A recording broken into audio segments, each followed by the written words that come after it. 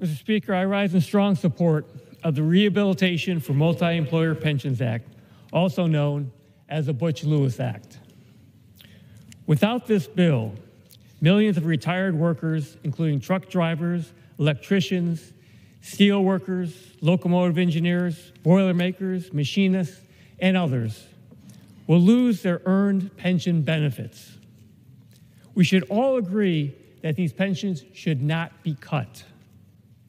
This is about basic fairness. These are hardworking people who agreed to exchange some of their pay during their working years for the promise of a secure retirement.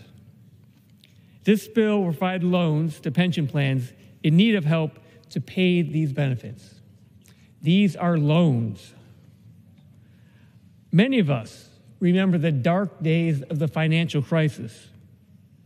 During this crisis, pension plans took a big hit. Back then, Congress bailed out Wall Street.